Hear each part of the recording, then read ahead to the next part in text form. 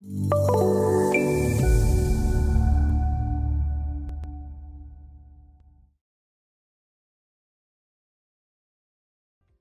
want to talk next about capturing design intent. So we've talked a little bit about just generically about the constraints, and you saw the variables and how you can start to capture some rules that go along with the geometry. Now, design intent is exactly that. It's the intellectual arrangement of the features and the dimension of a design. It controls the relationship between those features. Just what you saw earlier, the dimensions pretty much drove how that would look. The intent of every single component in our design needs to work as a solution to whatever your design problem is. And here's an example. We have a simple tank, okay? But our design rules that we might have state that the wall thickness, the thickness of this tank that you might see right here in the section, the thickness of that wall is dependent on the length of the tank or volume or some other factor, okay? We used the length of the tank, the dimension that you see along the top. Okay, it's 1.5 or 1.4, whatever it is. And we need to, as we make changes to that tank, if someone was to come in and change that and say, well, this is really 2 meters, that's what we need. We need the thickness of the wall to actually change. This is one 3D profile. It's been, it's been revolved, and the thickness has a variable tied to it that's driven by these variables that you see here. This is a good example of the way design intent is captured, and it's added into the model itself. And then you can use the design equations in the form of the variables, make changes to it, and so on. All right, let's jump in to MicroStation. So this is what you saw on the slide. All right, this is the tank, the 3D geometry that defines the tank. This is how it's laid out. It's 1.4, that's the size. Our thickness now is 5 millimeters, okay?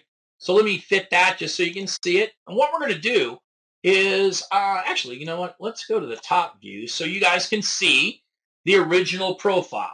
So just so you know, what did this start with? Again, if you remember the glyphs, it shows us our feature tree. We can go over to our properties and see, hey, this started off with a solid revolution, started off with a profile. It was revolved, and then we did a shell to remove the inside of our tank. And therein lies the thickness that we see over here. So I'm going to pick the profile itself that it started off with. If I zoom out, and remember that these dimensions that you see here, as you zoom in and out, as you were to select it, they change. They are a glyph. They are these little glyphs, and the dimensions that you see here are markers. You can see right here. We can turn on or off things like the constraints to be able to see them. Okay. Here, maybe we want them to display, let's say, all the time. Let's select that so we can click on it. There we go. There they are. I want to make a change now to the length of this. All right, let's go through the variables real quick just so you can see what's happening. All right, we have a length. That's what gets defined. That's this distance across here in the x direction. Everything we see here is derived from that length. So the dished end, again, let's open this up so y'all can kind of see it, is that we have the length. The length determines this right here, the dished end that we see here. Okay, that determines distance 1, which is the distance that you see here, okay, from here to here, okay. Then we also have the radius 1, which is that location right there that's based on the distance itself. So the dished end is based on the length, the distance 1, dished end. Radius is based on the distance, so pretty simple model here. And then lastly, the tank thickness is determined by what the length is. If we look, there's 3 options, one for 5 millimeters, 10, and 15. And what this tells MicroStation is that anything less than 1.5 meters will use a 5 millimeter tank thickness. Anything that is, put my cursor over the top of it so you can see it. Actually, this is in what's called the expression builder. I drag that out so you can see that a little bit better. Anything that is greater than 1.5 but less than 2.5 will be 10 millimeters. And then lastly, anything over 2.5 becomes 15. Okay, so real simple. We just have 3 different tank thicknesses.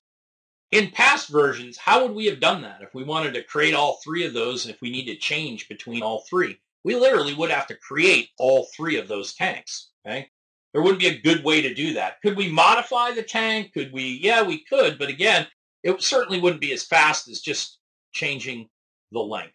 So here, let's do this. Let's change it. We're at 1.4. Well, we learned that anything less than 1.5 is going to be 5 millimeter, but 10 millimeter thickness is anything over 1.5. So let's make this. Let's come in and change this.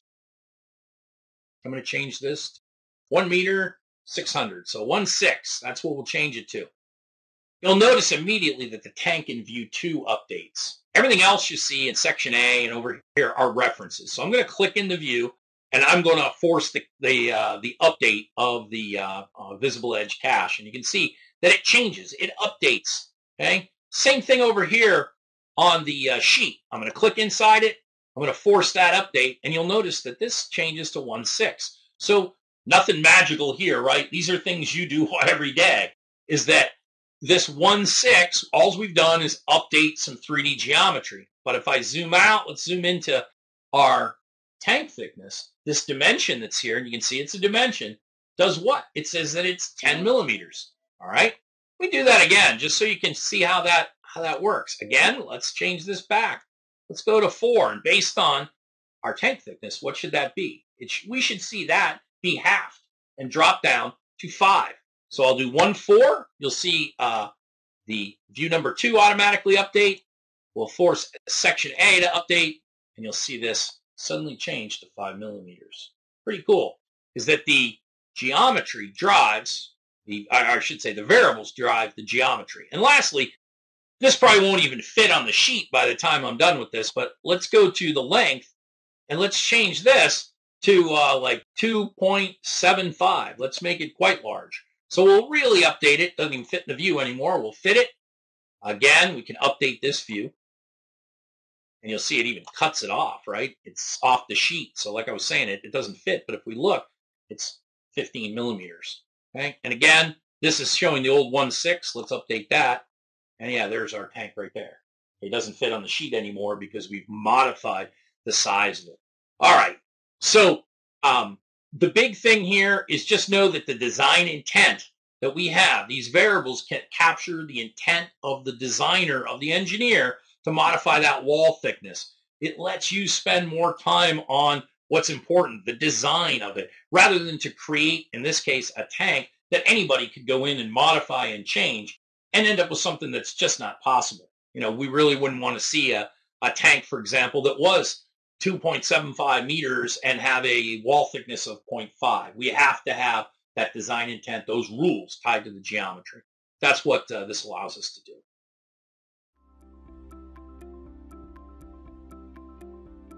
If you found this video helpful, please give it a like. If you want to see more such series, consider subscribing to our channel. Thank you, and see you next time.